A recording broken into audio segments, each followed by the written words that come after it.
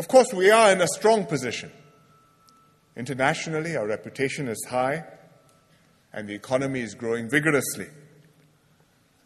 One of the reasons the economy is doing well is because the IRs have been a success. Millions of tourists are coming, literally millions of tourists are coming, visiting the IRs and spending time in Singapore. I think we are expecting around 12 million tourists this year, which is going to be a record. Our financial center is surging ahead. All the banks and financial institutions here.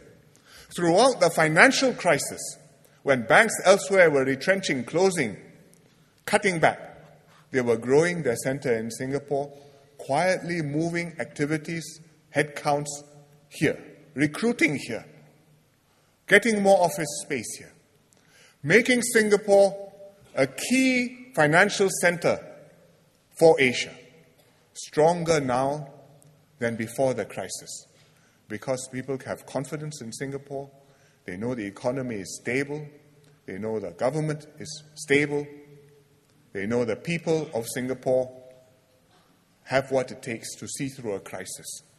And so we have a strong position as a financial center. We have good investments flowing in, world-class investments. For example, recently I went to one factory opening. It's REC. It's right at the end of Tuas. You're not likely to have seen it, but REC is a Norwegian company which makes solar cells, and this is one of the biggest solar cell factories in the world. And they came to Singapore not because we produce silicon, not because we have cheap electricity, not because we are buying a lot of solar cells in Singapore, but because Singapore is competitive, and here they have confidence, and therefore here they are creating jobs. Our R&D is making progress.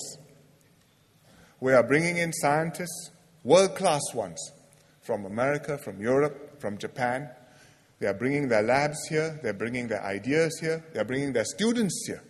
They are doing research here and developing a biomedical research cluster, as well as in some other areas, which is, we hope, going to make progress and breakthroughs which will take science forward and take Singapore forward. So there's every reason for us to be confident of the future. The strong growth has benefited all of us, workers particularly. The civil service has announced this year's year-end payments. I read the reports in the newspapers. I saw all the union leaders, especially the union MPs, smiling. But the private sector will have to settle their own end-of-year bonuses and also their collective agreements. And I think where the companies are doing well, there will be reason for the employers to be generous and to be fair. Because when there are tough times, we tighten our belts together, as we did over the last couple of years. When things are good, it has to be in the same spirit.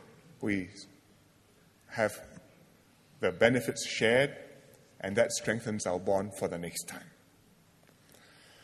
For the country as whole, I think Tharman tells us, he hasn't shown us figures yet, but he tells us that the government revenues have been better than we projected in February. So we will not have an early budget this year, but when the budget comes, with some luck, we should have some good news.